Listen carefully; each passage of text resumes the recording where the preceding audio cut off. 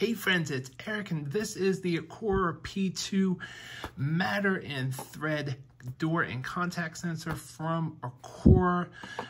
If you're a HomeKit lover like I am, you definitely want to start getting some thread products. That's definitely the latest and greatest. But having this Aqara contact sensor really blew me away of how big this was compared to some other thread contact sensors out there currently on the market.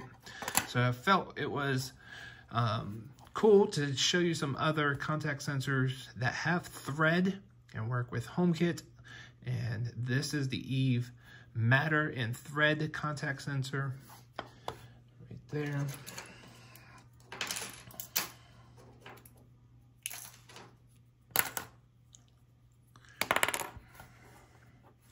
Here is the magnet for it. So you can see the difference in size. It's about the same thickness. Maybe the Eve is a little bit thicker. Let's compare. No, they're about actually, yeah, they're about the same thickness. But the Aqara one is much, much taller. And the magnet is a little bit bigger. I did like how their Aqara came with a smaller magnet and thinner magnet. So if you don't want to use this one, you can use this one. Really like that. And then we have the Onvis. And then we have the Onvis. So this one is thinner than the rest and shorter than the rest, but it's wider than all the other ones. You know, I'm just quite surprised how big all these are, especially the one from Aqara, because Aqara had one of the smallest contact sensors.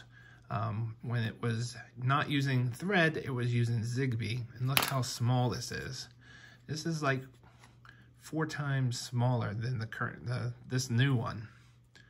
So just quickly wanted to show you a comparison of these new thread door and window contact sensors. And that way you know how big these things really are. All right, guys, I hope this was helpful. See you guys on the next one. Thanks for watching.